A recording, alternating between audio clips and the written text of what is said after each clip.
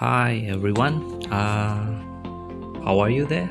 I hope everything is fine there, yeah, as usual, because I'm here also fine.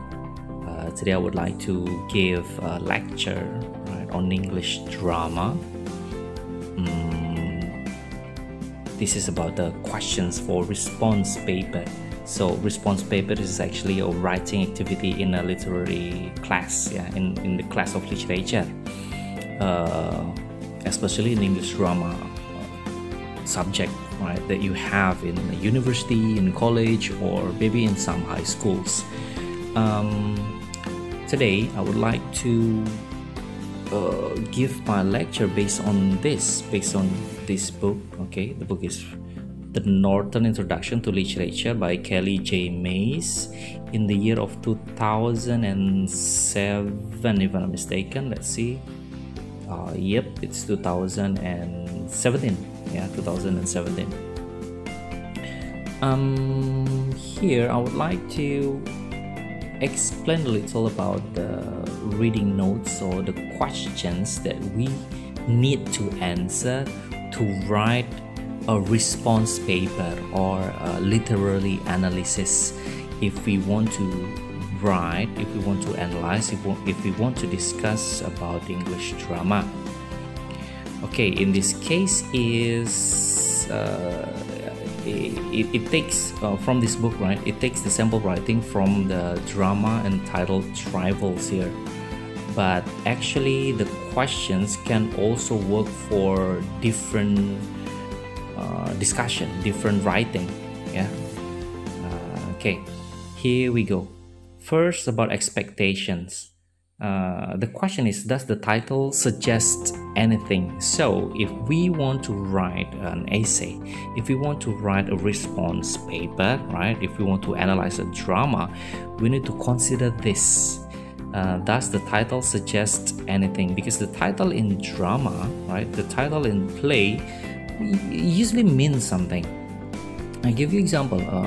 Let's try to use this drama, A Streetcar Named Desire by Tennessee Williams. Is one of the famous plays, right?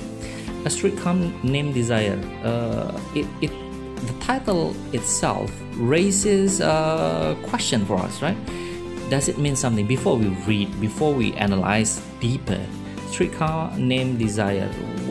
What does the title attach to, right? What meaning is attached to the title here?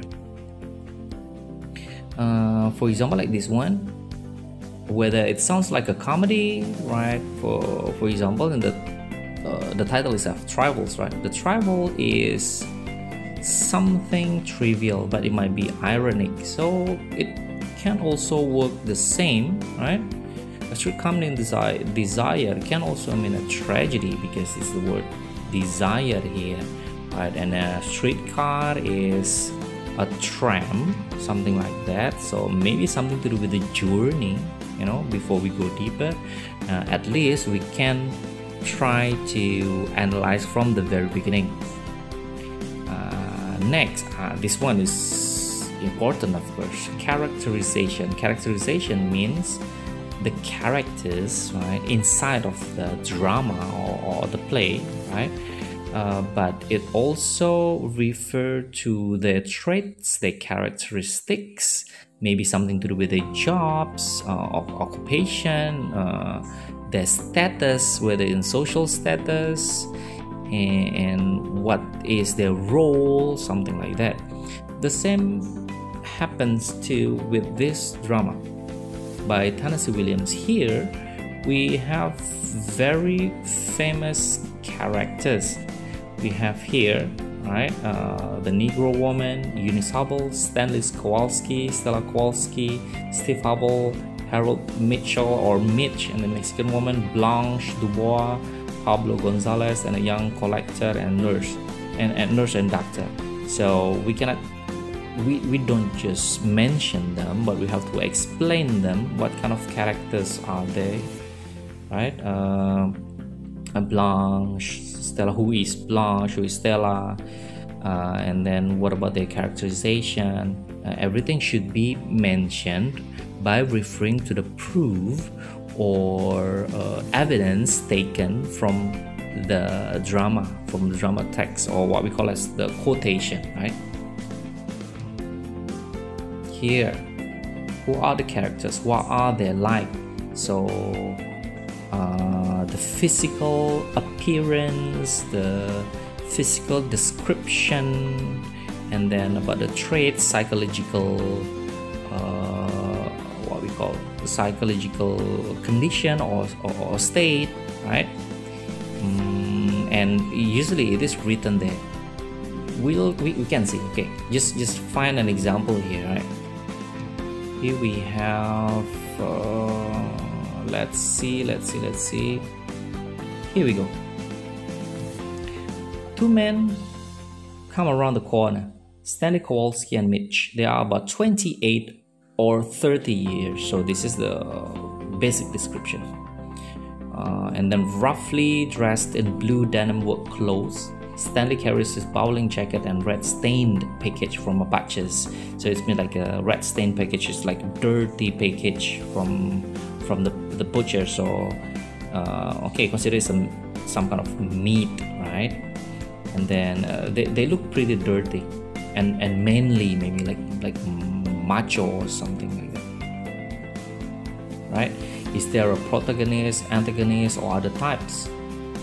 And then not only about the description that we can find there, but we can also make more evaluation, more interpretation by checking the names, right? Names in drama especially usually give a symbolical meaning behind it. For example, again, we have Blanche Dubois here, right? Blanche Dubois here. It's a French, actually. It's a French. We can see from here. See? So I have prepared it. Blanche Dubois. Dubois is a family name. Blanche means white, but Dubois itself means also wood, so white wood. So probably there must be something there, right? Must be something that we can dig, right? Something that we can figure out more about the name itself. Probably there is something to do, or there's a connection between the name and the characterization of the characters themselves. All right, and then else, and then okay. Next one is plot. Plot is also important. What happens? Are there scene changes? And then how is exposition handled? What events mark the rising action? And then what is the climax? And what is the resolution? So we have some keywords like resolution, climax, and then rising action, and then exposition, and so on. Okay, so we need to recall a little about the plot. That's why we have this. This is what we call as plot, the structure or organization of events that make up a fictional story. We have the exposition here. This is the beginning of the story. Usually it gives or it delivers the introduction of the characters, and then the setting, and then the initial conflict happens, so that it can create the whole story. Next, we have the rising action. Rising action, events before the climax. Characters attempt to solve the problem but fails. That's why we have climax, because after rising action, this is a start for the climax. It's the turning point, the point of greater suspense or action that makes literary work interesting. Then we have the falling action. Here is action and events that occur after the climax. And the last one is resolution, end of the story where the conflicts or problems are solved. So this is the main part of what we call as the plot. Here, right? And then next is setting. It's about setting. The question about setting: when does the action occur? Where does the action occur? What is the atmosphere? Are the scene changes, and so on. Here we have, for example, like the time setting and then place setting. is usually how do we call it? Yeah, it's already there. It's also prepared by the what dramatist, not dramatist, but the playwright or the writer of the drama. So we can see from here, for example, of that we take from the scene one, right, from the very beginning of A Streetcar Named Desire. Here, see the exterior of two-story corner building on a street in New Orleans. So this is the place, right, which is named Elysian Fields and runs between the L&N tracks and the river. The section is poor, but and so on and so on and so on. It is the first dark on evening early in May. This is another setting, right? Place set. Time setting. So it's part of the elements that helps the reader or the audience, if we have the stage performance, right, to understand the situation or condition well. Yeah. And then the setting, and what is the atmosphere. The freezing weather reflects the feeling of the play.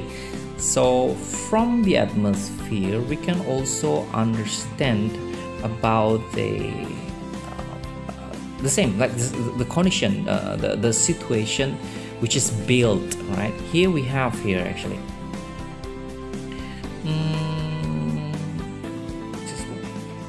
you see it first. Okay, it is first dark of an evening early in May. The sky that shows around the dim white building is peculiarly tender blue. Right, tender blue. So the play of colors, the use of the colors, right? For example, like blue, black, gray, green, or light, something like that, gives the reader a particular kind of atmosphere. See, we have which invests the scene with a kind of lyricism and gracefully attenuates the atmosphere of decay. Right?